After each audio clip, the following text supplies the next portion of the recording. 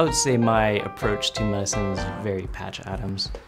Medicine can be seen as very cold, and I think getting the humanism part back into medicine is very important nowadays.